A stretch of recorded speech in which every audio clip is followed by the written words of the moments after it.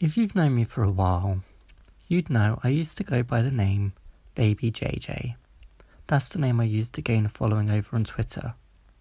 I used to dress up as a baby because at the time it felt right. I never really understood what I was doing, it just felt like a part of me. I went through many different conclusions as to what and who I was long before I came out as trans or non-binary, or even asexual, or any of the terms I now use. For a while I called myself an adult baby because that's the label that was placed on me when I started posting photos online in my baby get-up. Later I would distance myself from the ABDL, adult baby diaper lover community, because it didn't feel right, it didn't feel it was who I was.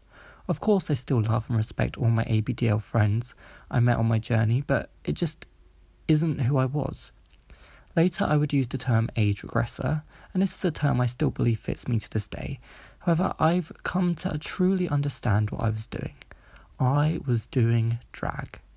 I always used to think drag was all about makeup and performance, and for many it is, but at its heart, it's expression. What I was doing was expressing myself through a character, and that character was Baby JJ. I will forever be grateful to Baby JJ. They gave me my name after all, but being Baby JJ was a miserable time in my life. Not because I loved expressing myself, but because no one was perceiving me how I wanted to be perceived. What I did was passed off as a fetish.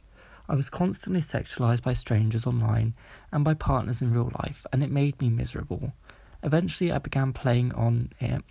I turned my character into an innuendo-producing machine to make them happy. Through this, I also started sex work. I had several clients who would pay me to perform in what was essentially drag, but the shows I performed were private and involved me doing things I was not comfortable with. My fun little persona became an addiction.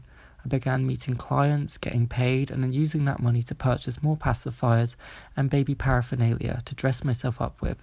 I spent a lot of money on that stuff. I always looked good and I always felt good, so it was worth it. But the problem was the more attention I got, the more money I got, and the more I couldn't stop myself. Art should never be in control of your life, and my art, my expression, became the controlling factor of my life. I wasn't in control of Baby JJ anymore, and that's when I knew I had to hang up the pacifier. I don't regret anything I did as Baby JJ. I wouldn't be who I am now without them. In fact, I want to wake them up from their nap someday and do things properly, be open about the fact I'm doing drag, help spread the message of what drag is and can be, and elevate my character to be an even better beacon of light, which is what I was always intending it to be. My journey is not over, and I hope to share it with you, and I hope you'll embrace it with me. I have always been a baby inside, a baby that longs to be free, and when the time is right and I have control, that's when Baby JJ will return. Thank you for supporting me, and until next time, I wish you Bore Da, Prynhawn Da, or Nos Da, wherever you are in the world. Bye!